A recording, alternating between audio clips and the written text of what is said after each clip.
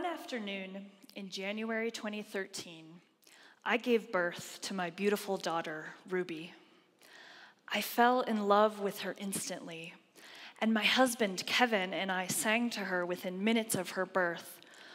Oh, how lovely is the evening, is the evening.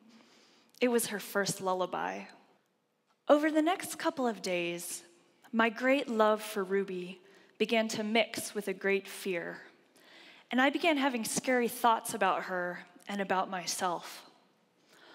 What if I threw Ruby down the spiral staircase in our home? What if I stabbed her with a knife?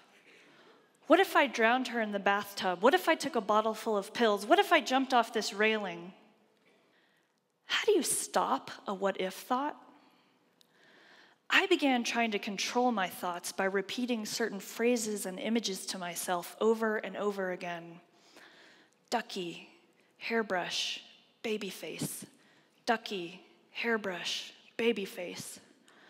I also repeated musical patterns in my mind, and I rearranged knives, and I avoided the spiral staircase in our home, and I even checked and checked and checked and rechecked constantly the temperature of my daughter's room. Before long, I was diagnosed with postpartum obsessive compulsive disorder. Never heard of postpartum OCD? Neither had I until I got the disease. And that's why I want to talk about it tonight, because postpartum OCD is real, it's devastating, and it affects up to 9% of postpartum mothers, and some fathers too.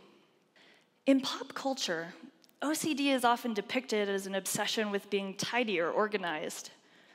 But in reality, OCD is a serious disease in which the person who's suffering has such terrible intrusive thoughts that they try to control them with compulsions. For postpartum mothers with OCD, they're often afraid to even speak about their thoughts because they think that if they do, someone will take their child away from them. And Kevin and I can tell you as first-time parents how scary that thought was for us. Like many mothers with OCD, I wondered, am I going crazy? Am I psychotic? Am I a danger to my child? But what I learned is that there's a big difference between postpartum OCD and postpartum psychosis, which is a serious emergency.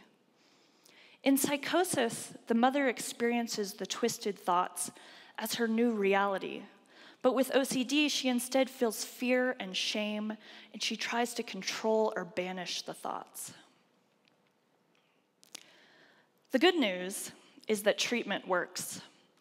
After a year of intense therapy and medication and a support group at Children's Hospital Colorado, I recovered from my illness. And as part of my recovery, I decided to write a string quartet for Denver's Playground Ensemble. I was following in the autobiographical tradition of great composers like Beethoven, who wrote his own string quartet about a recovery from illness, and even Berg and Janáček, both of whom wrote autobiographical string quartets, in their case about their extramarital affairs. My piece, String Quartet OCD, has 4 movements. Tonight we're going to hear the 3rd and the 4th movement.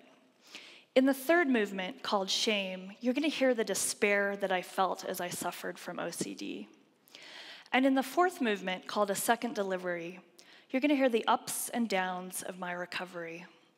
And in that movement, I reclaim that lullaby we sang to Ruby at her birth. Oh, how lovely is the evening, is the evening. After I had recovered from postpartum OCD, I realized something. I had received a kind of gift. It was the gift of compassion, compassion to forgive myself and others who suffer from fear.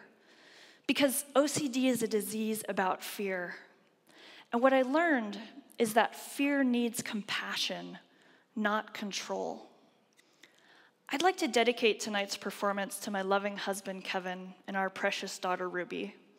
Ladies and gentlemen, please join me in welcoming Sarah Whitnah, Leslie Sawyer, Donald Schumacher, and Richard vonFoerster of the Playground Ensemble String Quartet.